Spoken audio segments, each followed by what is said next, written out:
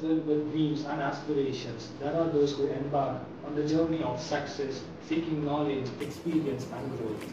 Through triumphs and challenges, our path has been shaped into determinants, relentless experience, and preservations. Join us as we delve into a journey exploring our pivotal moments, Transformation experience. and invaluable lessons that have defined our success. I, Mohammed Dubail. I, Janani from Adithya School of Business Management. We have come here to share our learning experience of ASBM. Dubail, can you walk me through your time on ASBM? Sure, Jan. This MBA journey has been very enriching, I would say. ASBM has provided me with so many learning. The academic structure is very vibrant that we could able to learn from so many industry experts outside this surrounding. And also, we have conducted so many business interview, international business meetings about various brands that we created, and also we did so many presentations. We did n number of presentations, group discussions that made me to outperform in my workplace, I would say. And what about you, Janani? My experience or time on ASBM was totally different. Where at the time of our UG studies, where we only gained theoretical knowledge, but here theoretical and practical knowledge was more excited and more enriching myself. And through every classes, I started growing myself, and which was going as a transformation every day, and we inculcated more knowledge.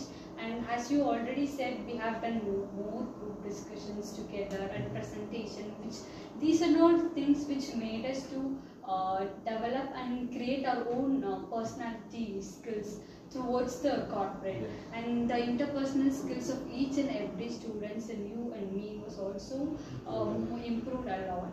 And Also more about this HR meet we did. Yeah, that HR meet where we personally went as a group and we interacted with them, and we also conducted more CSOP meeting, Yes. and you were also there, right? And then even business meeting, we attended I have attended more than 8. And what about you? I've attended more than 7 business meetings, and it was like amazing experience. Yes, like on the mentor of us, so many. It was really like we are at the corporate Right, meeting, yes. and can you tell me, we had a time to go into the internship, right? So how did you source the internship? Has where the networking where the To get the networking is here, where the internship. networking has played a more Yes. power. Yes. So how did you source and how did you get an internship? As you mentioned, Janani, networking is the crucial thing that every MBA student should have.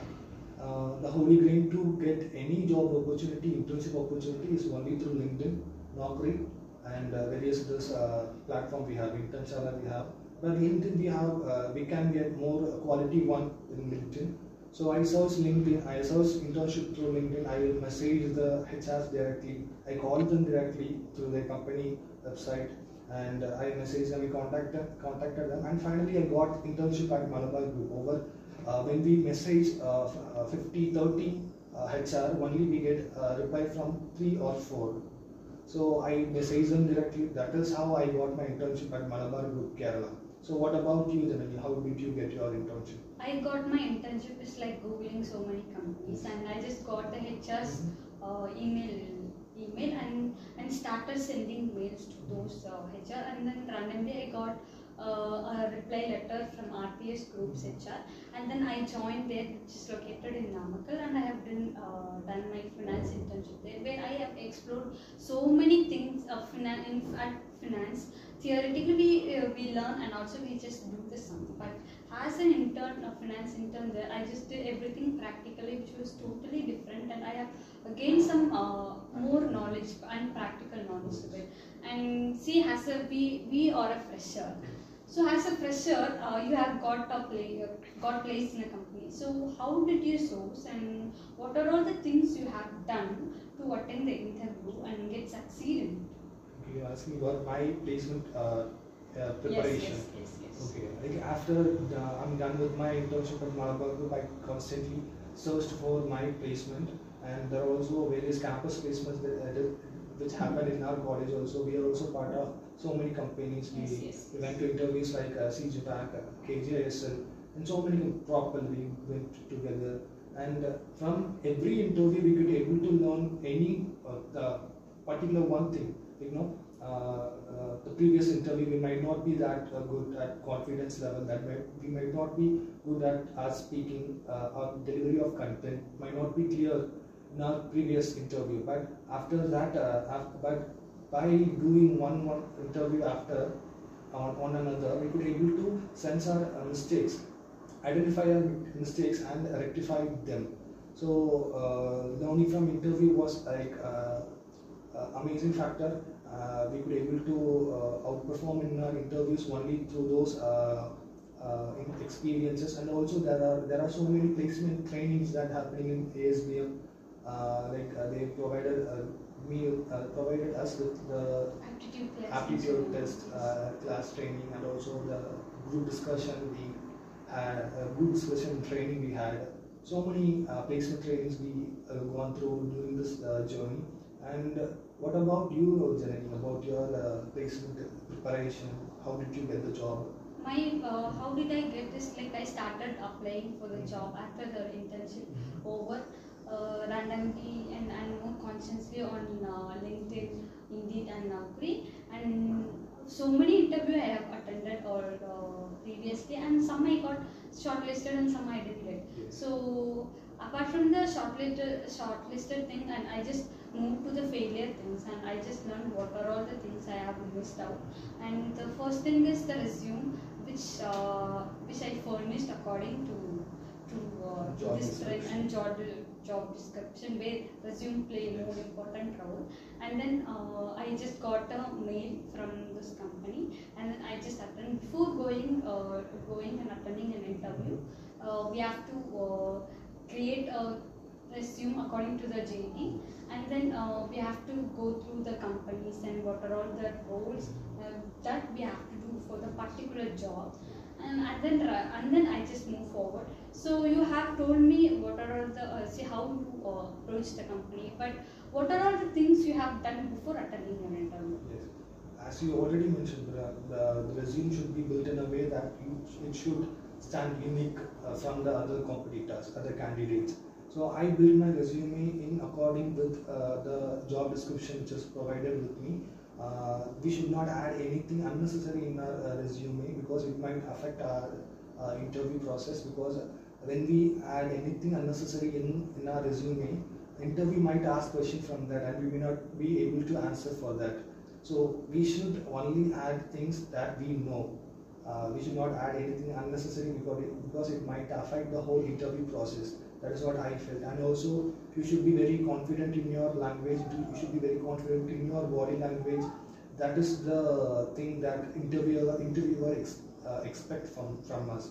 Because the questions that were put to me, which was more of like very humanistic in sense, which is not like, because I was acted as a HR trainee, which is not like other technical interview. It was like very basic, but they are expecting some human in ourselves. That is the main motto of that interview, which is what I felt. And also, yes, resume building is very much important, and also communication is very, very important. Yes. And about your resume building, your resume. I have already mentioned that like resume is more important, and according to the JD we have to create more than creating a resume, and we have to have the confidence level. Even though we prepared well, we'll be getting some nervousness. So through those failures in interview, maybe the nervousness might be the reason for the failures also. So at the time of interview, even you and even me will get some nervousness. So what are the things we'll get into our mind is whether we'll select or not. So how am I am going to answer to this question where HR asks. So I think confidence is more important, and self motivation is also important, right? And then so finally, so what have you learned from all these things, and what would you like to tell for the aspiring MBA? To the aspiring MBA students, I would say you should be very proactive, and you should know the importance of networking. You should not underestimate network development. because it helps us in various ways. We should be very active in LinkedIn.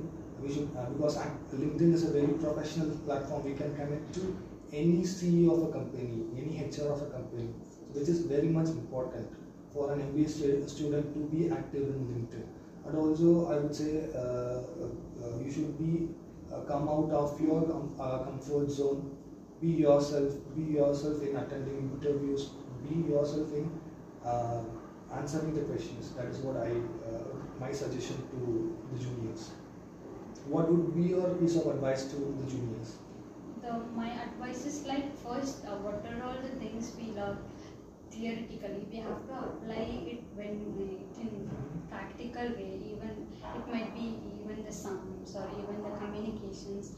And as you already mentioned, that comfort zone, we have to come out of the comfort zone. Only then we get to explore more, Yes. and we get to learn more. Yes. And staying in the comfort zone, that's never going to help. As our mentor usually tell every time, and also not to be ascetic. Yes. So that is an important thing, and we should and then constantly improve yourself by sourcing, networking, and gain extra skills by doing various courses which are available in Coursera and Great Learning. This might help and add an extra credential for our resume.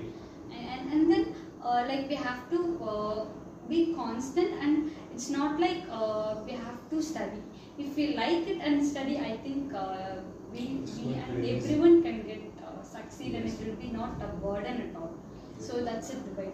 Yes. So thank you so much for answering those questions which I have already asked you. Thank you to Janani, that you answered all the questions and you have provided me with so many valuable insights. Thank you. Thank you.